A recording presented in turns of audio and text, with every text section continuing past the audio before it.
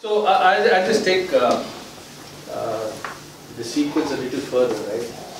And while Krishna has already preempted what is servant leadership, I'm sure all of you have heard servant leadership. That is one of the leadership traits in which you can effect coaching. Okay? But let's understand what it is all about. Okay. But before that, there is something that I would like you all to, Krishna touched upon it, and I think most of you all agreed also that we can keep talking till the cows come home, but till you don't take that one single action, nothing's going to happen, right? So, the world I come from, it's all about action. In fact, I learned leadership not in a classroom. I never learned leadership actually. It's not taught to us. In the academy, right till wherever you go to, leadership is not taught. It is taught as a subject in the higher defense management course, which is after about 20 years of service. Okay. In a totally different context, strategic leadership. So, it is learned on the ground. Therefore, what has to be understood is, it's not that I'm trying to, invalidate leadership being taught in class. But what I'm trying to say is, if you are teaching leadership in a class and it's not followed up by action, it's of no use. And in us, when it's taught in class, it makes a lot of sense because we know what we've done. And then you realize, oh, this is what I've done. Okay?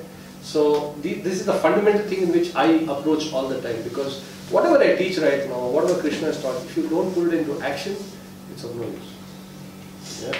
So, to that I would like to say, see, we all have an intent. The intent is, and has been, I think, since morning, the intention of this program has come out many times. Why are you here? Okay, what's your intent? Why do you want to do this, right?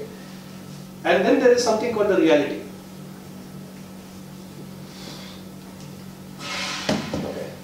If you see, there are two different things. I intend to do many things, but the reality is something different when you put it into action, right? This gap, okay, the velocity at which you go in this gap will decide the power you have as a facilitator, as a coach, or whatever. You get it? The faster you go from intent to reality is your velocity. So, you may say that, oh, I need practice, 1 year, then I will become. That's a velocity. Oh, I'll become tomorrow itself. That's also velocity, but it will come with choice. So, the thing which, this velocity is dictated by what? It is dictated by two things. Okay? One is your stories, justifications. Okay, and this is very, very important. And this is because as a facilitator, you should also know that this is how the people you are dealing with are also working in the same stance. You see, if you have reasons, they are inhibitors. We spoke about inhibitors in the morning, but we didn't go into detail as to what those inhibitors are. Inhibitors come in the form of reasons. Like, I can't do this, I have an important meeting coming up. The delivery has to take place tomorrow, it's critical, so we can have this facilitation can happen some other time. Everything seems to be important other than the facilitation, right? That's how it is, that's the reality, my friends. That's how it will come to you. It will never come like, oh, come do facilitation and this is the space given and psychologically everybody is aligned. It will never happen like that. It will always come with a bag full of reasons, a bag full of stories, and a bag full of justifications. So if someone said, like, how to deal with senior management, it is because you are operating in these three. So you have to see how you can get out of this. And also ensure, if you learn this, and if you are able to get this, I'm sure because your people who you are facilitating, they are also in that state because of this only. We are all bound by these three things. He also got some reason. I can't do this because. The moment because comes, there's a reason. Because is always followed by a reason. Yeah? And there is another funny word which is used, right? But. Yeah? I'm sure all of you know it. Yeah? I could do this, but the moment he says but, there's no possibility.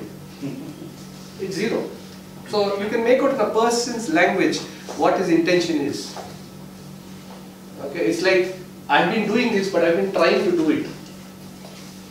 Now, can you try to do anything? If I were to tell you, Tanmay, to try to get up, Tanmay will either get up or he'll be there. There's no trying. Correct? This is what I used to tell in the army. There's no trying, my friend. Sir, I'm trying to work hard. There's no trying to work hard. We used to give a kick in the great butt. What is trying? We don't understand what trying is. Either you do it or you don't do it. Either you stick to it or you get out. That's the only way. Yeah. So these are the things I've learned from in the trench. And I'm telling you. So when I hear people say, I'm trying, sometimes I just, I say, okay, it's fine. That means he's not going to do anything about it. Because either he does it, or he doesn't do it. That is also fine. But at least when he says, I don't do it, I have something to work with him. But if he says, I'm trying, you see, that is also neutral, but that's not neutral. Diplomatically. And I'm telling you, you will find such kind of stuff at the top and bottom. In the strategic leadership, we are trying. You have to immediately tell, as person who gauges health, you should know what's happening. Either you should tell, I've been doing it, but it's just not working. I'm not getting time. The budgets are not there. I'm not getting a buy-in. Customer is not putting a lot of pressure. All that is understandable. But the moment they say that we are trying, you can make it. So remember this, okay? So why I wanted to tell you is this is the velocity with which, and your buts, your tries was all here. So tomorrow, for whatever reason, whichever way you want to practice, you don't want to practice, whichever method or the cadence you want to go in, because you have a personal thing also, just look at these three, whether you're moving in this. And justification is the biggest thing. We are quick to justify. Okay? Even if I ask you as to why you're late, there will be a reason as to why I was late. That's a justification. Is it required? It's not required. Because that justification, what is it doing? You are trying to save yourself from a particular situation. Actual learning has not happened. Because that person also, by your justification, he'll switch off. So as facilitators, you should know whether they are justified, they are invalidating, whether they are validating. At the same time, like he said, why is food? You don't have to, because the moment you cut them off, then you are also part of the group. But you should be there. You have to be with them. You have to be with them. And that is how I'm coming to the next one. And I want to ask you a question, right? We all say that it's mindset, right? Everything is mindset. We've been speaking that we're trying to align mindsets. So let me ask you a very, very interesting question. Mindset comes from, is a function of the mind. Mind? Correct? Where's your mind? That's a good question.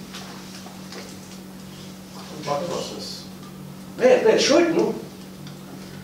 It can be multiple parts, something in the gut, Yeah. heart, even the cells also have their own mind. Yeah. Okay.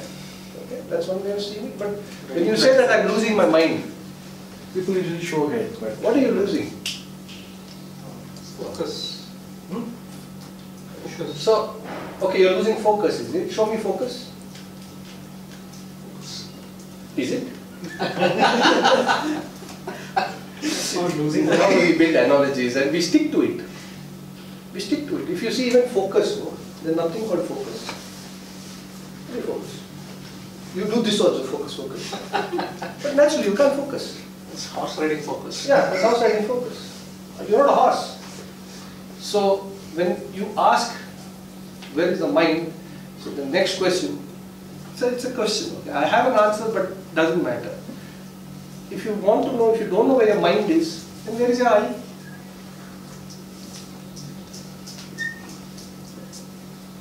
okay. Tell me. I did this, I failed, I did this, I can't do this, I can't do this, I have problem with senior leadership, all that comes, no? I know. Where is that I? I is the ego. Is it? That's how you separate yourself. Yeah, that is how that I is trying to again justify that the I is I. So it is ego. Yeah, it's fine. But what you have to know is this I, how important it is in your life. Not that important. Exactly. Important. Yeah? The we or the us, that is one way of looking at it. That's what we are fundamentally trying to say. Okay? But if you see this I, no, it takes over. When you say I failed, we say this, right? And I'm saying this for a reason, because I'm coming to that. When you say I failed, but did you fail? Are you designed to fail? So, Humans are not designed to fail. We don't, like I said in the morning, right? Animals don't know what failure. Even when they are born, they don't know what failure is. Failure is being given a meaning, and it's given a construct. We attach ourselves to that construct. yes. Okay, and for the rest of our life, we take it in that construct only. Correct? So someone was talking of context. So do you get that context? Anchors us down. Exactly, because for us, failure means anchoring down. Do you get that? And some people say, failure got me up. You hear so many things, because that is the way. Because for him, failure doesn't mean anchoring down. Failure is just another facet of life. So it's a mindset again. So this I know, when you say I failed, you know what happens when you say I failed? What is the next step you will do? What are you going to fix, or what are you going to find, work on? What about the lessons learned from the No, the fact is you will work on this, no. Correct myself. You will try to correct yourself. Whereas you not failed. You failed in the task. Correct? You failed in the task. You didn't fail. So when you want to correct it, what do you correct? This. We go and end up doing this. And repeatedly keep doing this. So if you are not getting frustrated, what else will you do? Yeah? We keep blaming others. I can't do this, I can't do this. Because this is where that I comes. That ego, no? It comes in various manifested forms. The moment you say I heard in the morning, oh, you said I'm lazy, right? Yeah. So the moment you say I am lazy, so do you see there is nothing to move after that? Because it is I and you don't know. Because I, if you knew, you would have done something about it. I'm giving you. See, this is how you coach. When it's not about finding solutions. You get this into you, you will be able to see it as other people. Basically, you're saying that you're identifying yourself with that. Exactly, detach, no? Detach from the problem. Someone, Krishna had said, don't become the problem. Put it into your life also, no? Detach yourselves from your issues. They are not problems. Even if their problem is just a word again. A problem is nothing. I am telling all this because, see, when we used to go to fight terrorists, no? If I have a story that what a terrorist is, he's a human being, he's that, he's a father, brother, do you think it will affect? He's going to hit me first. Similarly, there's another way of looking at it. He's an idiot, he's a terror, he's a cockroach, this, that. Do you think I'm going to be a soldier when I fight with him? No. It is just that I've got a weapon, so I might, the beast in me might come out. I might torture him also. That's what happens. I hope you're getting it. Yeah? So, this is where you have to be. How you attach yourself in that situation to the I know plays a big part. That is why in combat when we say that we have soldiers, you know, how's the Josh? I keep laughing at it, they show, no? I'm sorry, I'm breaking myths here. When they say, how's the Josh? Yes sir, good sir, whatever they showed in the movies. It doesn't happen, okay, like that. We don't brutalizing. It doesn't happen like that. You know, because we don't want gladiators. We don't want Rambos to go there and, first of all, kill himself and take another 10 days. There's a lot of investment which takes place in each of the people. Okay? That's bad business.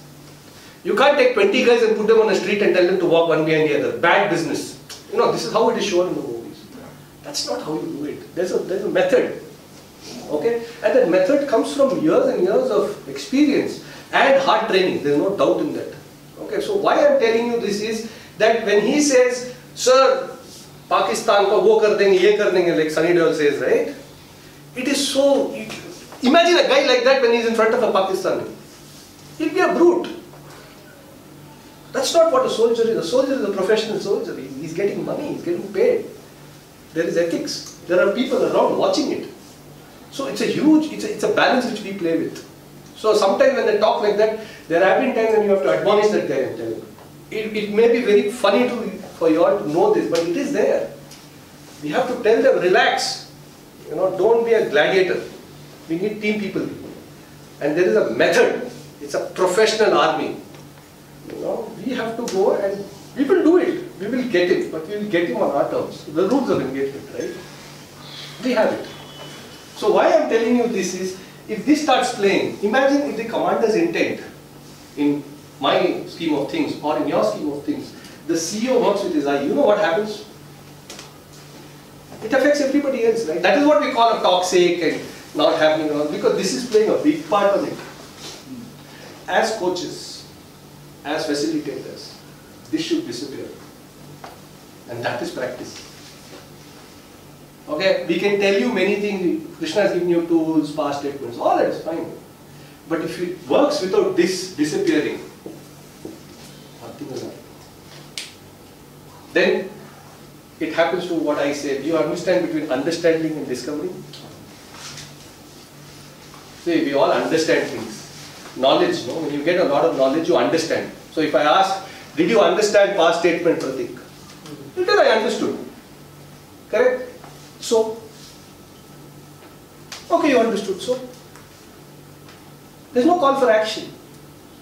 But if Pratik understood, goes out and takes action, what is Pratik going to encounter? Sort of hurdles, issues, Yeah, and when you are clearing that, what is happening? on the solving a path to Exactly, you use the right word, my friend. Most of us only understand. We do not go into the realm of discovery. Okay? As coaches, as facilitators, please put yourself more in realms of discovery. What have you discovered today? What have you discovered today? Not what have you understood today. Even these 2 days, no? Understand, you can understand many things. I can give you a plethora of information, a lot of gyan. Your heads will be heavy, you will walk out, it will just disappear. Like Thanos. You have to discover. You see, in discovery is failure, in discovery is success, in discovery is life. Because that is what you talk about. You never talk about something you understood. You always will talk about something you discovered. And that happens only in action. Do you know that if Christopher Columbus didn't think what is on the other side, or Vasco da Gama didn't think why he should go there, he discovered, right? They didn't understand. They understood everything. Everyone understood, but some few people venture to discover. They are the ones who then chart history. So as a coach, please don't understand concepts. Please don't understand agile. Please don't understand anything. Discover it. And that discovery, you know what the beautiful thing about it is? It is unique to you. What I discover is unique to me. What you discover is unique to you. If we share a discovery together, that is good enough. Okay? So, this is important. What have you discovered? Like today, what have you discovered about yourself? There are certain things you have discovered. In the realms of understanding, it will not happen. Discovery happens when you take action. Take action, you will discover something. Take action, you will discover something. Okay? So I just wanted to tell you this because this comes to the topic which I want to take. Because if you discover and you disappear the I, so what kind of leadership trait is most suited for coaching and facilitation? Concentration. Yeah, so that's a very nice word, right? So let's understand this. Have you read that article? The actual essay of servant leadership? So in WhatsApp. Yeah, I just sent it to you on WhatsApp. It's an essay, it's a 27 page. Read it. Yeah, that's the original thing. So what I'm going to talk is not what I understood. What I'm going to talk is what I discovered from that. Yeah? So this is servant leadership. Okay, so what is servant leadership? So before we get into servant leadership, I want you all to tell me, when I say this word, what do you understand? Servant. Servant. Yeah. To serve. Serve, okay. And just tell me what comes in your mind. First thing when you hear servant. Serve. Be available for the purpose. Be available, okay. And also, think in somebody no, servant in everyday life. Assist. Huh? Assist. Assist. Okay. Again, servant in everyday life. Ask the lady in the house, she'll tell you how important the servant is, right? Yeah. So, Help others. help, okay. Assistant help. Okay, fine. What else is, when you think of servant, what else comes in your mind? Let's be frank. Okay, supportive. What else? Do you all like your servants? Not always. Not always. Do you feel that they are, they can give you something in life, or how do you treat them? How do we treat our servants? Come on, let's be frank. Like, But we don't know. at least No, these days with you- salary or These anything days we what you would treat offer them well, to otherwise they each. don't want. With those things we should fairly treat them. No, like, it's not what we should. Look at them. How the society look at service. you should not sit on your sofas. Yeah, so do you see that? Really, I see that. Do you see that? You know, they are meant to obey. Right? They are not supposed to talk too much. Yeah? Don't talk. Just do what you are told. Don't do whatever you feel like. Don't do whatever you feel like. No innovations. Yeah? My house. Yeah, no innovations. Very good. Don't go and start doing things on your own. Yeah? Okay. Speak when you are spoken to. It's very simple. They say, speak when you are spoken to. बहुत ज़्यादा बात करती है पटपटा दी है. Speak when spoken. Yeah, what else? Do you like them to be do you like your servants to tell you what to do? Do you like them to talk in a very authoritative way to you? No. Would you like Nowadays they are demanding. Exactly. So when they're doing it, do you like it? No. Do you say, oh, this is the new emergent India? And I'm seeing India is hot. Digital India. Yeah, so this is great. Do you say it like that or do you get annoyed? I think Arnab will come with that statement. So do you see that, you know, you like them to be subjugated? Yeah. That's how it is. Yeah? Correct? So this is what our analogy of the servant is. Now let me see what's a leader. Can you tell me what all do you feel? What comes into your mind when you think of a leader? Leader who basically helps other people to grow. Okay, growth, Shield, shield, motivates, active listener, okay, Facilitator. okay, okay, and communication, help, okay, Align everyone to a same vision. okay, visionary, okay, go leader. What is leader? Lead by example. Example, Shepherd. shepherds. Yeah, shepherd is a good one. Shepherd. So do you see, all this what I have written has come from this room? Yeah, from this set of human beings? Now tell me, don't you see it's exactly opposite? What is here is there. Yes. And how did you match this two? How are we matching? And we talk also servant leadership. It's good to have servant leadership. See, you see our core, belief of these two words. It's totally, opposite. There's a disconnect. So if you don't get if this disconnect prevails, and it prevails, it's come out. How are we understanding servant leadership? Be servant to your leader. Yeah, see, do you see that? Then you start understanding it in this way. You become the servant first becoming. Yeah, so it comes out as, oh, leader should be like a servant. That means, he should be humble, he should be quiet, he should be like this, yeah, he should just keep listening. This is how it comes out, because that servant analogy is from misunderstanding. He should be simple, he shouldn't be flamboyant, he should drink tea with in a teacup. Yeah. This is how it is coming out. CEOs and all, oh, I have to be a servant leader, so look very frugal. You missed the boat, my friend. Yeah, that is why if you see, there is a purpose why it's written servant. It's not servant leadership. This is the corruption of the word. You see that essay, it's written servant as leader. Servant as leader. Okay. There is nothing called servant leader. That is just to understand. But if you want to really get it, it is servant as leader. Now you see, it is not leader as servant. And there is a difference there also. Now you know what people do? They first want to become a leader, then they want to become a servant. Doesn't work. Like, once I become a CEO, then I will serve. It doesn't work like that.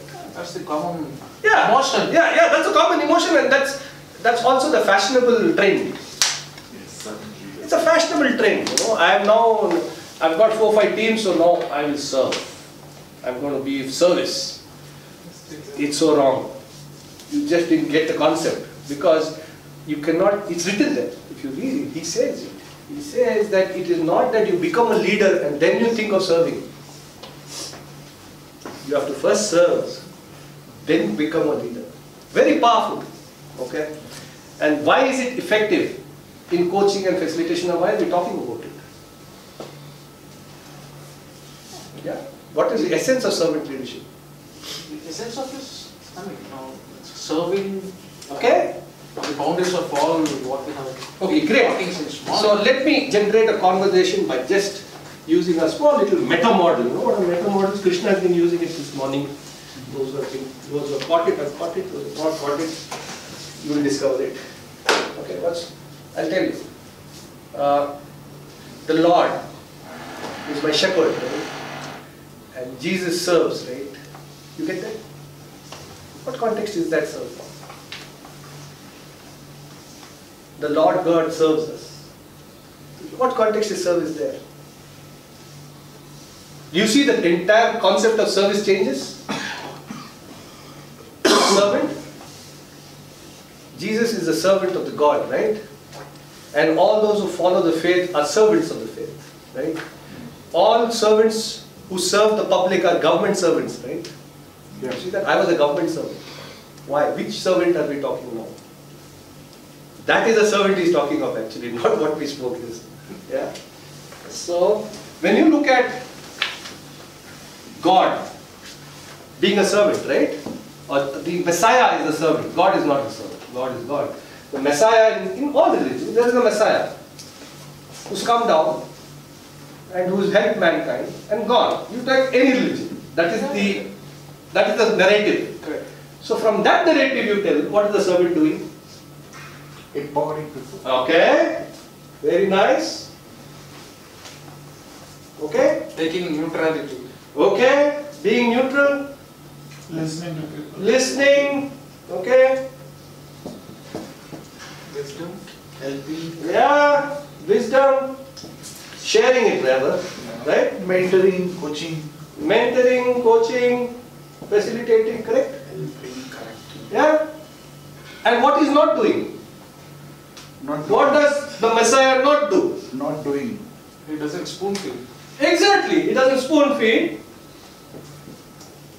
He challenges the quotient. Exactly. Very nice. He challenges. The status quo. He challenges the status quo. Okay? What else? And He enables. Is he a guy?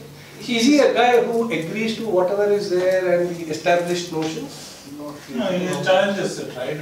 All the messiahs have challenged the. That is why they became that. Yeah, because they have to change the system. That's what they came for. So are they?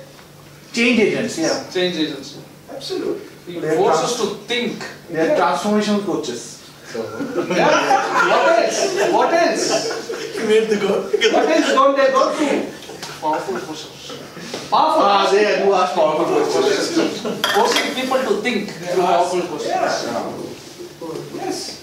What else? What do they not do? I want to know what they don't do. They don't do it They won't themselves. tell them what to do. Exactly. They are not consultants. They don't hold your hand. That is why they don't hold your hand. No Messiah said that you do this, you will get this. It has all been corrupted over after centuries.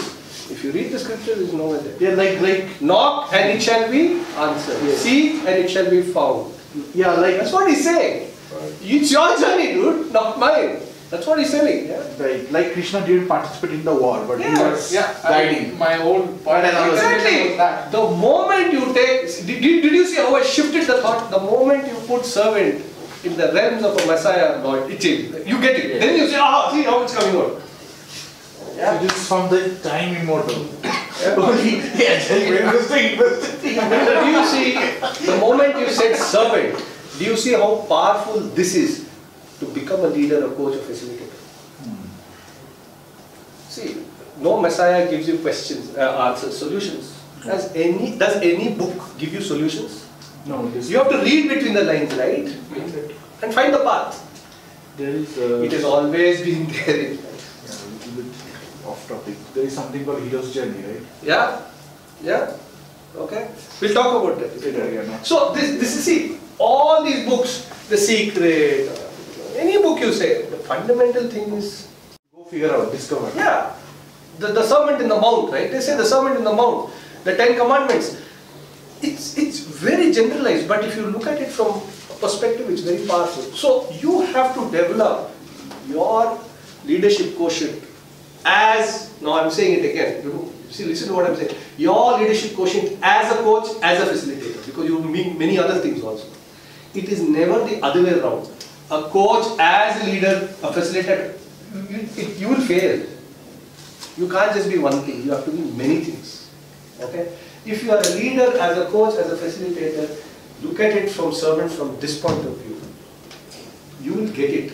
It will come to you immediately. When you go to a temple or a place of worship, okay, what do you go with? A hope, faith, belief, hope, and a promise. Okay? There are people, exceptions to rules are there, but the common good. Do you get an immediate solution? No. It is just a reinforcement of the belief with which you come out with. And what does it tell you? Take new actions, my friend. Either we pray 5 times a day, go over a hill, whatever it is, but it's an action. And come back after some time again, let's talk. So where is the solution here? Where is the bias here? Where is everything? We've been doing it actually nowadays. So if you understand it from this perspective, you will get what coaching and facilitating, whatever we may talk about now. The fundamental aspect of understanding. So in servant leadership, when you talk of servant and when you talk of leadership, you have to say servant as a leader. Please don't look at it as servant leadership. It doesn't exist actually. You'll see a lot of articles, but they are generated articles from that book, from that essay. Okay? That essay is a seminal essay. That's the source. That's the source. And if you see it, it makes a lot of sense. Again, I'm going back to the Messiah. You can take anyone, whoever you feel is your, the source of your religion. Do they ever, they give you promise, they give you a promise, right? Do they ever tell you how to do it? No. Do they ever tell you that if you do this will happen? No. So you see, the answer is there. So Social media got so silly. You just forward it under you. 55 seconds. So the thing is, there's another thing which a servant, this is there which has not come. And for me that's a very powerful word. He does something which no one does. Correct? Heals, okay, yes. Okay, I thought that's not in the context. That he heals. He heals. People go to him with problems. And he heals you. Does he talk to you? Who are they talking to? They are talking. They are praying, right? And in that prayer, they are healed. He's just there. So, you were asking about, Krishna was asking about powerful questions and all that, right? Without understanding. You were talking about context. Does context matter? No. You think all the 100 people who are praying for one thing? No. Where's the context? The intent is there, that whoever comes is healed. Yeah, that's exactly, you're right. The analogy goes well because in Reiki and all those things, they said that you don't need to know what is the element. Yeah. You just have the intention, the source will flow through. Exactly. And prayer is nothing but a form of healing yourself. And as a coach, as a facilitator, are you there to heal them? See, that will only come when you are really with them. You're really with them, you will know what to heal. Otherwise, you will come, let me heal you. It doesn't work like that, right? That also doesn't work.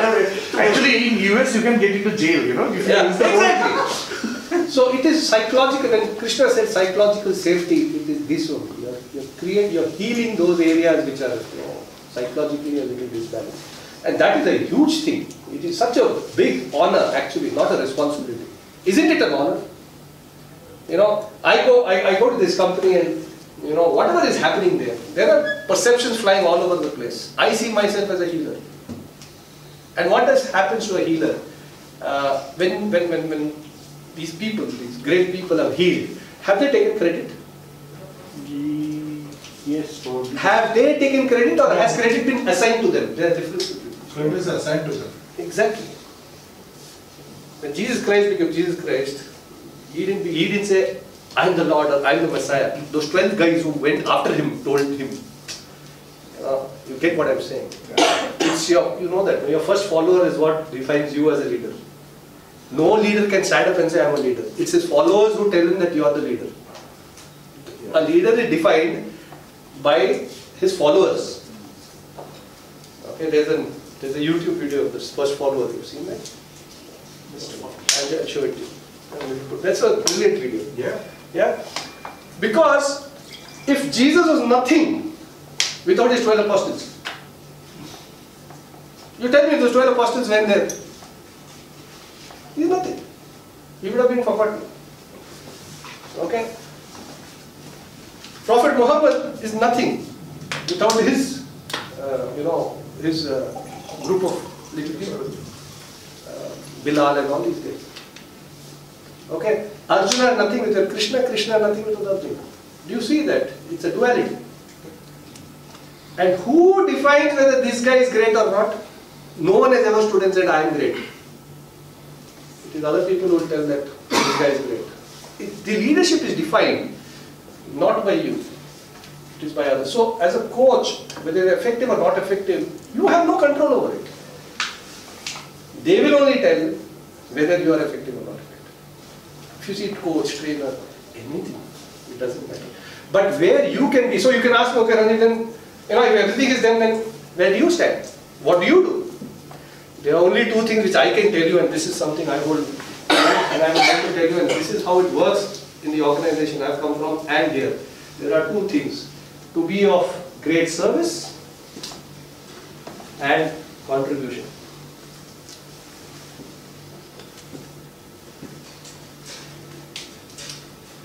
These are the two things. Fundamental gifts you can give whoever comes in your way. Are you of service? And service is excellent service. We'll talk about that. Not only service, excellent service. And of contribution. Are you contributing? Are you contributing? Are you contributing? I think you touched upon it in a different frame, but that is the frame. Are you contributing to his growth, his health, his well-being? It's all healing, right? And contribution is nothing but healing. Healing is nothing but contribution. You cannot heal a person without contributing something. So when I say heal, I also would like to caution you, but don't see them as sick people. That is again another analogy. Like you say, no, I want to help you. It's a meta. Okay, let me tell you. When you say help, what does it mean? What does it mean? Okay, if I were to say, Anup, I want to help you. What is my meta working actually? Who do you help? Only friends. Who do you help? When you use the word help, when I say I want to help you, People who what am I giving out? service. No. Okay. You only help helpless people. People in need. Helpless people. So do you see, when I say I want to help you, do you see where I'm coming from? By using that word, I want to help you. You know what Anup will tell? I don't need help. I'm not helpless. Although the intent is there, but you are giving out something. No, that happens. Because what happened is we were working on very tough program, and suddenly we got very bad feedback from the customer. And one of our senior managers came and called an ex-guy who was not within our team. Someone and discussed that we want help on this. Then we are all here. Why did you have to call it out of the? We don't need everybody's support. We can manage on our own. Because the moment you say I want to help you, some people may